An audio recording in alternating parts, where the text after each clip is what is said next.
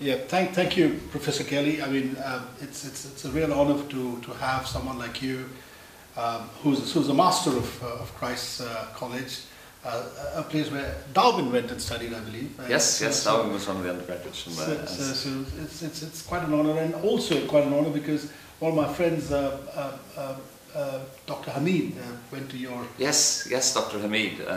Milton, the poet, went there too. But I have to say that many members of the public think our most famous graduate was Sacha Baron Cohen. So what do you think of the Wings of Hope Achievement Award? Well, as you know, today's the first time I've been here as a judge, and I have been overwhelmed by the quality of the presentations and by the standard of the projects that the students have done. It's been really quite amazing. The effect that they've had on their communities is remarkable, but also the effect it's had on them. You can see that the way that they've grown through the course of doing the project. And then the last presentation we had, where we saw people that had been through it 5 or 6 years ago and are now making proposals for graduate level interventions in Malawi to help schools. You can see that a spark has lit something in them at that early age that's going to stay with them for the rest of their lives.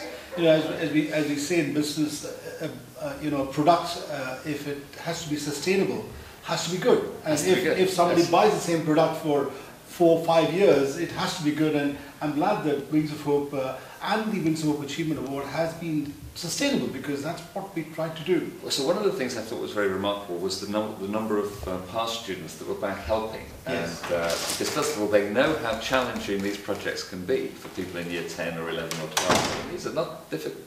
You're asking them to do quite...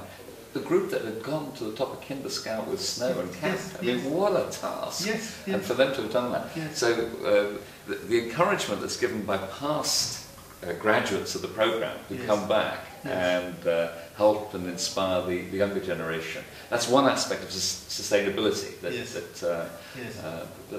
allows it to flourish. So, No, I'm actually quite honoured, because we get a wide variety of students from private schools to state schools, from failing schools. And what we find is the students, when they go through Wings of Hope, they come out as a different individual, both as an individual as also a team member. And that's something which we are so grateful for all the patrons, all the supporters, because they've given so much with our workshops that we have with the students. And I think we did a workshop at your college also. I think Rajni came and brought a bunch of students. So there was a group there. They've said some very memorable things. I wrote down some of them just so that I can read them later myself to remind myself of them. But one of the groups there that were discussing teamwork, and just spontaneously said, we realised that when something went wrong, we didn't blame anyone. We just worked out how to solve the problem and move on. Yes. And so many little life lessons like that I didn't learn until rather later in life. Yes. I could see there in very young people. It's changed them. It's changed them. And I think this is probably one of the things that I tell people, the fact that this country has to evolve with the changing circumstances, with the geopolitical situation, where you have the rising, India, China, and Brazil's of the world, and with the resources that we have, it's our human resources which has to really be, slick. That's right. And that's where you need to have, the students really rising up to the occasion of challenging the students from Singapore, for example, who really spend a lot of money and time on their students. Yes. And in a small way, Wings of Hope does, try and get there.